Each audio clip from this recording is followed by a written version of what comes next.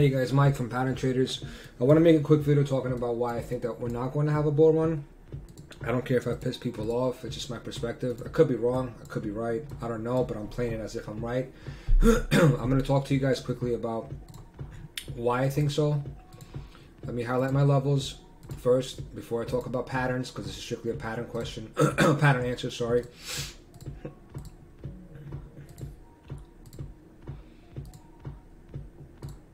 Alright, so we could all agree based on price action that we are very bullish. We broke and closed above a year's worth of resistance. Monthly is a clean flip. You could tell this is a very clean flip, and we took the low out. So ideally, what we should be targeting right now is the liquidity in this area over here. Within this area, we have a lot of liquidity that ranges between 13,800 and like 16,000 and change. Personally speaking, if we get anywhere near 16,000, we're not stopping. We're going straight to all-time highs, right? being realistic. Sorry, my throat is killing me. No, I don't have COVID. Okay, so what I'm looking for, based off the monthly level. Well, first off, let me tell you this, man. You see these wicks over here? More likely than not, they fill. You know, one day or another, they fill. You know, it's a pretty big wick to not fill. Even if, usually what I do is, back testing it, I take the fib off the candle, and I do this.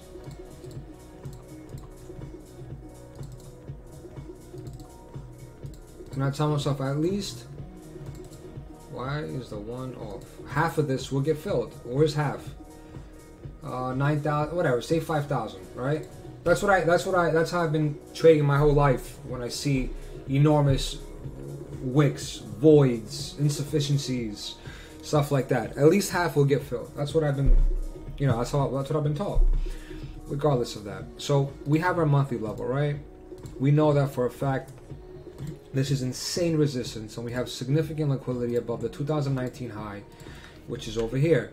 So what's the logical thing to assume? We break above this, we're going to all-time high. Absolutely. We break above this and consolidate and get acceptance over here, we're going to definitely go to all-time high, and we're going to go straight for that, right? So the most obvious levels of liquidity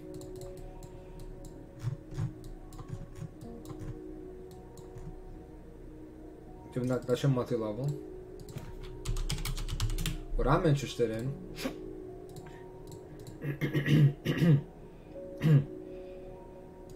that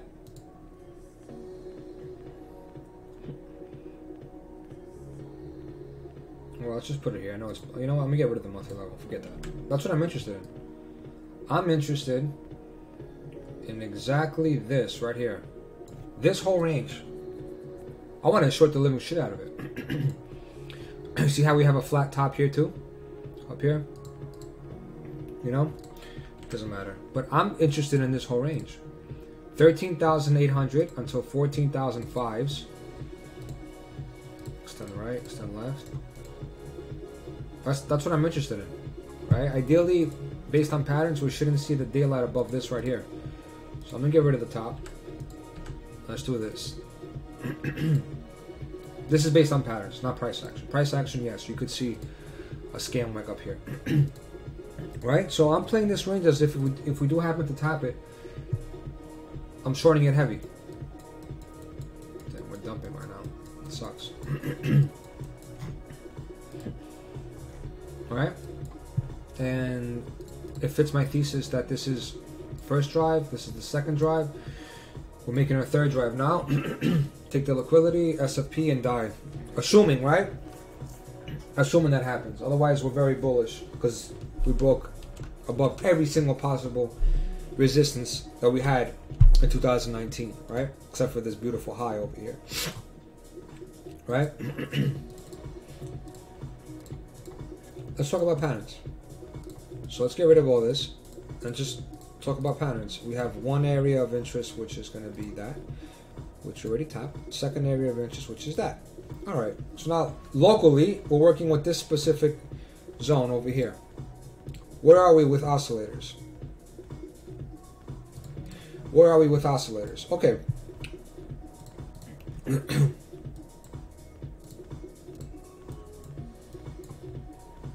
We bottomed out in 2019 over here, right?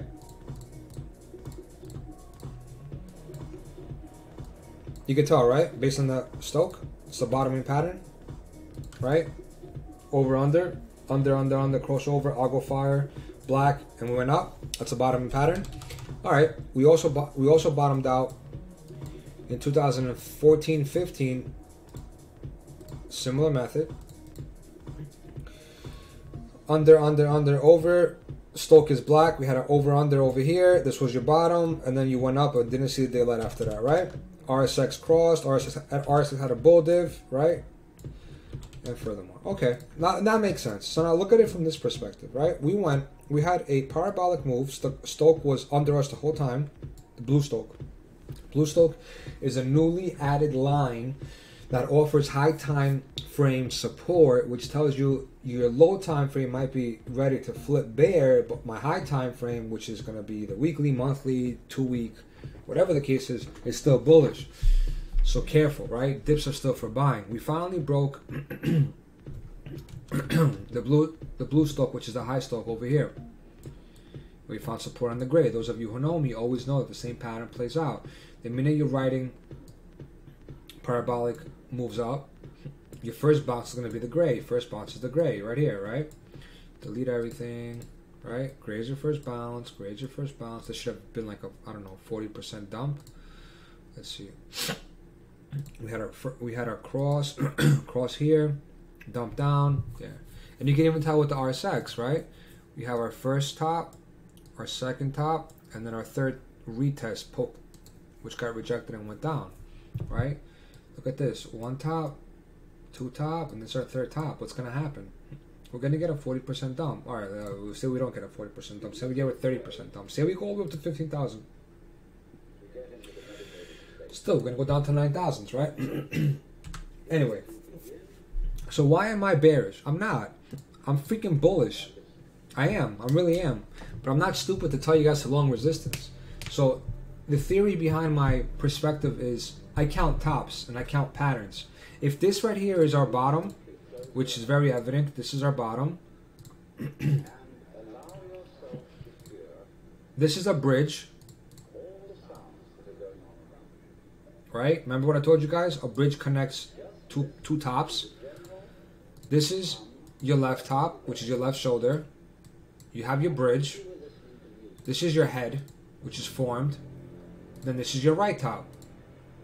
So now this whole thing is one pattern. Bottom, left shoulder, bridge, which connects the two tops together. Your head, you always have a head. You always have a head, right? Left shoulder, head, and then you're going to have your right shoulder. Your right shoulder could have up to max 3 tops. You're not going to get a 4 top right shoulder unless you're in a bull market, in a bull run like this. But when you're in a bull market, the tops are not visible, right? You can't see them. They're not visible. You can really see that this is a visible 3 top pattern, right? Left shoulder, head, right shoulder, and this dies. All within one main pattern, which has your bottom, your left shoulder, your head, and then your right shoulder. The right shoulder has 3 tops in it, which is normal. A lot that happens way often. Look at this right here.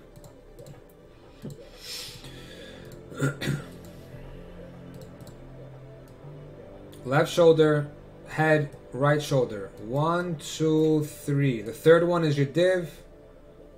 Where's the div? No, it's not your third. The third one wasn't your div. Oh, shit. Usually your third one is a div. I take that back. But usually your third one is a div, like what's going to happen right now. That's what usually happens. That's pretty odd that we died without even a div. That means that we had to have this on a higher time frame. Let me see. Hold on. Yeah, you can see right here. 1, 2, 3. This one, this is its own top. This is its own top. This is its own top. This is its own top. But wait, hold on. I'm very curious why we died there without a div. There had to have been a div somewhere. Hold on a second. 5 they didn't have it. 4-day didn't have it. Why do we die here without a div? That's crazy. 3-day maybe? Very interesting. I just learned something new. I've never seen a high time frame dump without a div like that. Good to know. So back to my analysis. Weekly. So what usually happens, you get your first top, second top, and your third top is your div, and then you die. All within one shoulder, right? Which works perfectly with a first drive, second drive, third drive. So that's your div. And then you die. Talk about the stoke. We're completely under the signal line. We already had our first bounce on the weekly. Once we start curling, just second top. Look at the lower time frame. 5 days already exhausted. 4 days already exhausted. 3 days already exhausted. 2 days already exhausted, but we're not under it, unfortunately, right? 2 days still needs to curl, bounce, and then this has to come over, right? The daily hasn't even curled yet. Hasn't even crossed yet. So I want you to see this. This is the main behavior that you want to see. You want to cross down, retest, get up support, short the retest, die. That's going to be your main top, and then you die, right? So once the RSX crossed, we went up for another div, a bull div, and the main top came from here. That being said, bottom, I'm still long from 99. I think it was, yeah, I caught the long over here. I caught the long over here based on the cross. The 12 hour gave it to me actually. It wasn't a daily. Yeah, the 12 hours. See how we bottomed down on the stoke? That's the only reason why I entered. So, I mean, you can see it from here, dude. Look how beautiful and clean this is. We have a topping pattern over here. We crossed under. Bounced off the gray, like I told you. We always bounce off the gray. Retest number 1. Bounce again. Retest number 2. 3 top, right? 1, 2, 3, and then we die. 1, 2, 3, and then we die, right? And the top is here, and the third top, retest, and then we died. We went down, I don't know, 20%, 15%, I don't know what that is, but it's definitely a big dump. 20%, 19%. So this same pattern, I want you to envision it playing on this side, over here. So we had our first cross. We went down, we bounced. First rejection is over here. Right? Now, we already have an over-under. We already have a cross. So we got a decent dump. I don't know, 5%. Ideally, what I want to see is a bounce, a third. Will be my third top, which will also make my daily do the retest, and that's it. It should dump after that. It should significantly dump after that. At that point, your 2 week should have reached max that. You should not surpass that. You surpass that, we are bullish. You should not surpass the previous peak, man. You shouldn't. Price is supposed to go higher. Oscillator is supposed to go lower. You're supposed to get your div, and then you're supposed to die, right? And you could also do a div from over here, down here, right? Here, let me show it this way. Like this, right? And then assuming we take liquidity from here, right? Assuming we take liquidity. I know people don't use wicks, they use price, they use candles. I use everything. I use wick. I know RSI doesn't count volume and it shouldn't be. RSI doesn't count wicks. It's candle close. Sorry, it's candle close. Doesn't count wicks. I use everything. But anyway, it doesn't matter. That's what should happen, right?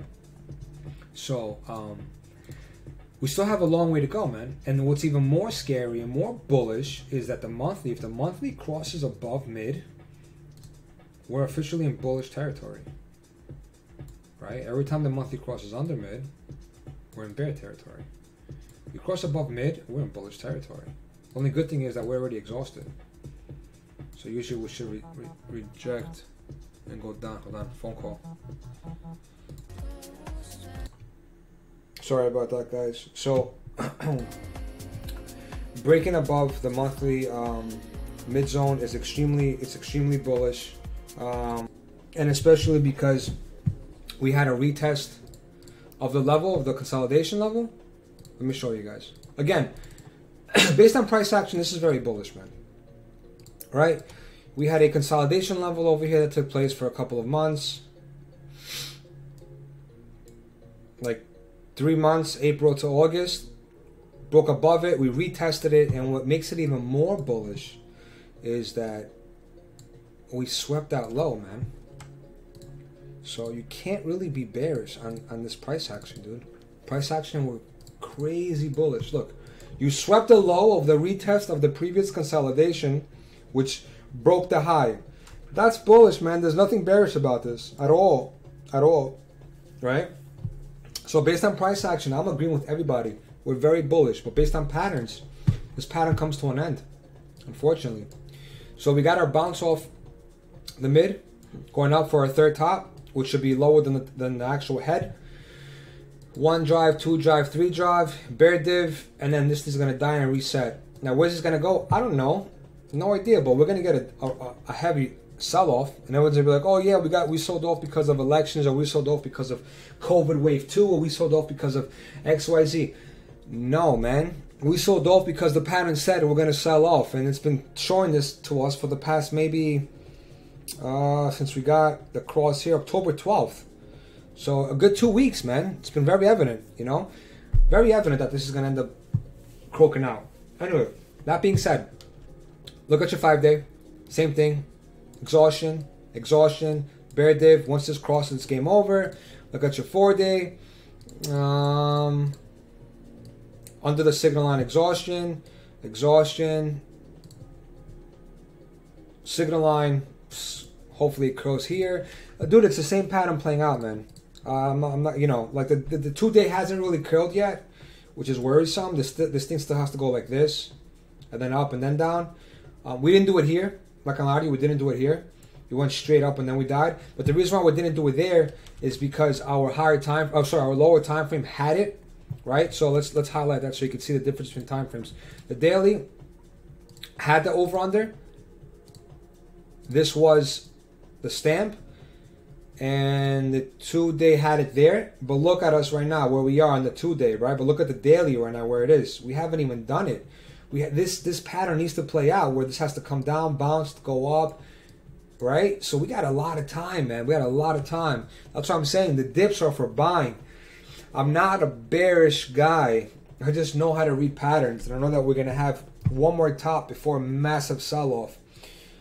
We have a cross that's about to take place, which is your left shoulder, your head, cross, bounce, right shoulder, boom, dead. 12 hours already doing the over-unders. Look at the 12-hour. That's what you need to see, right? So we had our cross, down, bounce, up, reject, you're short, bounce. This second retest is going to give you your dailies first retest. Does that make sense? I hope it does. Bottom line is this, man. Based on patterns, a drop is on its way. No bull run. I think the bull run is going to happen in 2023 plus, meaning after 2023, not 2023, after 2023. I think 2023 we're going to have a massive bear market that's going to lead to a bottom before the bull run. We will have many bull runs within the next couple of years, but nothing to talk about, nothing to be excited about. I don't think that we're going to break the all-time highs anytime soon, unfortunately. Saddens me to say that. So the only thing that I want, I'm not going to lie to you, is I want a massive range to take place so I could just scalp it for the next year to accumulate as much Bitcoin as I can, because we will have a bull run. Whether you like it, I like it, anyone else likes it, we will have a bull run. We're definitely going to have one. It's just, I don't think it's going to happen now, man. I don't. If I'm wrong, I'm wrong. I just don't think I'm going to have it now. And I'm playing it as if we don't. So, we had a nice little cup. We broke up. Adam, Eve bottom. And the neckline, oops. Sorry about that. The neckline is Right there. Right? It's pretty evident, no? Boom. V. Boom. So now we start consolidating above this and get acceptance above this. We're going to fly, bro. We're going to fly. There's nothing bearish about the price action. I said that to you guys many times. There's nothing bearish about the price action. This price action is crazy bullish. We get acceptance above 2019 high, which is this over here. We are going to fly. We're not stopping here. I'm telling you right now. We're not. If we get acceptance above this, we're not. My idea is that we're not going to get acceptance above this, and we're going to just jump up, SFP, and then drop, which fits perfect with a 3-drive schematic. 1, 2, 3, and then you drop. Then take your Fibonacci level. You can do the bottom, and then target the 0.5, target the 0.32, whatever you think, whatever you want to target. Or you could just take it from the structure itself, wherever we top out, and target the 0.5 over there, which is going to be, not the 0.5, sorry, the OTE, which is going to probably be like 10,600. Let's get rid of this right here, real quick. Where is it? Taking it from this structure, right? Because this was the low that led to whatever high we get. I'm assuming we top out at say 14,500, right? Assuming we top out there. Yeah, target this then after that. Target the golden zone. Yeah, right there. And call it a day. You know? So go up, take out the 2019 high, distribute, deviate, retest the high, and then dump. And then from here, see what we do. We consolidate, or we just distribute some more, and then we go down. Depends. I don't know what's going to happen afterwards. So that's pretty much why I think we're not going to have a bull run. This pattern always ends up dying. And I hope I'm right, because I want to accumulate additional Bitcoin and get cheaper Bitcoin. But we'll see what happens, man. We'll see what happens. The 2-week is very evident as to how this pattern is looking, right? You could tell that this is a tiny little head, and then it's going to have its second top, first top, second top, and then it just croaks. The weekly, very evident. It's a 3-top pattern. 1 top, 2 top, 3 top. What's going to happen after? You die. I mean, come on, dude. You know, it's very evident. It's not brain science, right? The weekly is under the stoke too. So let's see. Could we reject and go lower? Or are we going to just start bull running and just staying up here on top of the gray like we did over here, right? Stayed on top of the gray the whole time, man. Crazy bull run. But we'll see what happens, man. Now you know why I think I'm bearish. Now you know why, not that I'm bearish. Now you know why I think that we're going to go for another dive, right? Ideally, what I really would love is to buy some Bitcoins over here, or to buy some Bitcoins over there. Anything in this zone is a blessing, right? You had your first deviation over here. Obviously, it didn't make a new high from this, but dropped down. Then you had a second deviation over here. And we never retested this, man. So a beautiful dump over here will be amazing if we can get it, right? Back into the old range and call it a day. Hold on, phone call. Sorry about that. So yeah, that's what I'm waiting for. That's what I'm expecting. If I'm wrong, I'm wrong. I'll just buy it when we consolidate and break above this high. Any acceptance above that high, I'm going in. I'm not going to stop. I see no reason why we're going to stop at 16,000. If we consolidate and range above it, you know, if we start accumulating, if we start consolidating above this high, we're going to fly. Otherwise, hope this video helped clear up why I think we're going to go for a dive. I am not bearish. I just think that we're in for a decent correction, because this pattern doesn't end too well. And where you would buy again is just wait for this type of pattern to take place at least on your 3-day. You want to see this on your 3-day. Like this, right? Right here. Beautiful. Or even an algo fire on your 3-day will be beautiful. We haven't had one in a while, right? We'll keep hitting the top, right? Top, top, top, top. We haven't had an algo fire since March. So wait until we get one. And then just go in. Go all in. There should be a final bottom for quite some time. 1 second, phone call, I'm sorry. Sorry about that. So yeah, that's what I'm expecting. if we get one more 3-day bottom like this, even if it's a quick one, I'm gonna buy a shitload of spot. I think Bitcoin is extremely expensive now. I don't care that retail is coming in. I don't care that we're getting banks and all these other companies to invest money in. I play the charts. I don't care about fundamentals. So previous consolidation over here, which led to, in my perspective, distribution to dump over here, reaccumulate, and then we'll just break up. So any kind of test back into this range, I'm buying as a scalp. Right, scalp. So I'm buying that blind long. Obviously I want to see confluence with my indicators, but the minute you get a 12-hour bottom like this where the stoke turns black, you can't question it. The minute you turn your black stoke turns black, don't question it. Get confluence with your Fibonacci's or with your supports and resistances and punch your longs. Same thing as punch your shorts when you have a topping pattern like this. The red dots on the 12 hours seem to work very well. It's a new indicator. Sorry, it's a new feature that our indicator has, so that when we actually get red dots, it's calling for extreme measures, especially on the 12-hour. Yeah, it probably won't work as well in the lower time frame, but it has called so far every single top freaking pattern that we had, dude. You know. Yeah. But again, just look for a bottoming pattern like this. You get a bottoming pattern like this, black stoke, black stoke, black stoke. Oops. No, it's not going to do that, but you know what I mean, right? So 1, 2, 3, 1, 2, 3. Get one more top over here, wherever it comes, and then short it. And then re-long when you get your Algo RSX or Algo stoke, black stoke with a green cross and RSX, and the 12 hours is beautiful, right? And these are the two levels that I'm interested in. I'm not interested in long in anything else. Yeah, I'll play the scalp game. Like for example, right now I'm scalp long in ETH. I bought the ETH dip. It was just too beautiful to not buy it. I tell you right now. The only thing that you needed to do is touch a 4-hour. It looked like shit though when I was in it. That's why I de-risked myself and I only kept half, right? It still looks like shit, truth be told. It looks disgusting, right? The minute you break under this, you're going down. You're not going to stop.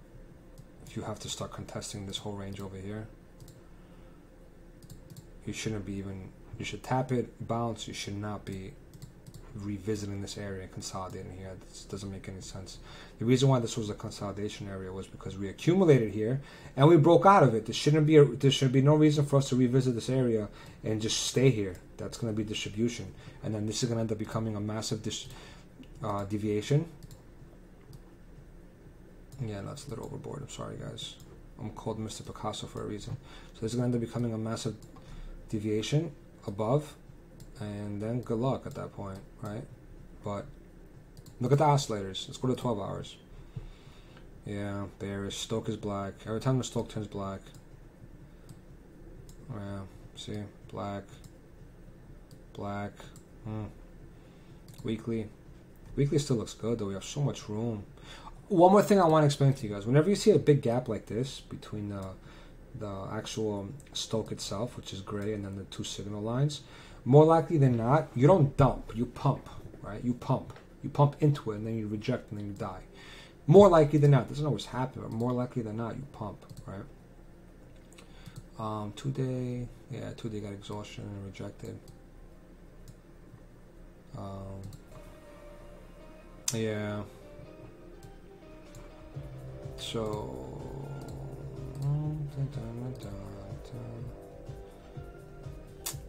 Yeah, I'm not bearish on ETH, man. I know everyone's. I'm not bearish on ETH. I'm not. I just can't be. There's so much room. Like the pattern has so much room to go. If BTC allows it to run, this thing is gonna run, bro. Look at the 3-day. It's nowhere near. It has to come at least to this level to contest. There's so much room.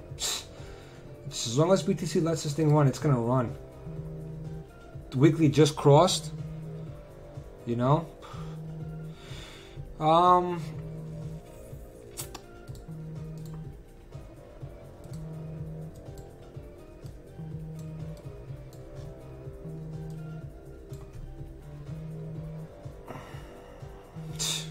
yeah, sorry guys, I'm not bearish on ETH. I know everyone's bearish on ETH. I'm not.